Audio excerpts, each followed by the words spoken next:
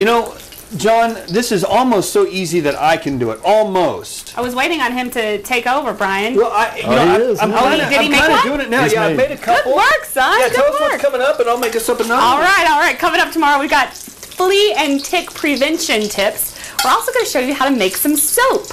We're going to talk about lighting and switches, and Rory Shapizi is in the kitchen on a Thursday. It's kind of wacky week. I tell you what. Now, I'm not quite as skilled as Chef Brian Mason over here, but what I have done is I'm taking lessons from him.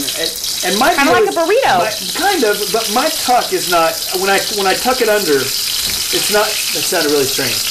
It's just not as good.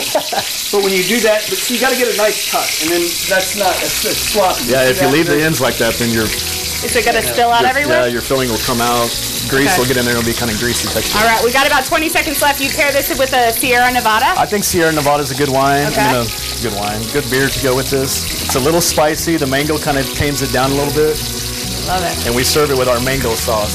Very good. That looks absolutely delicious. All right. You guys can find this recipe over on myhighplains.com, as well as all of our recipes. We hope you guys have a fantastic Wednesday. Bye.